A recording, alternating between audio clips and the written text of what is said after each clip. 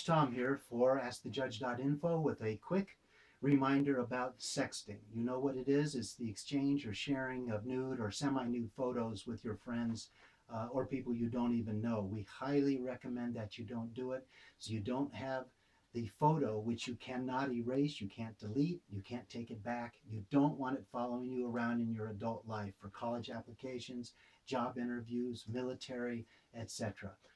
Most states do not have laws. Close to 20 have laws now against sexting.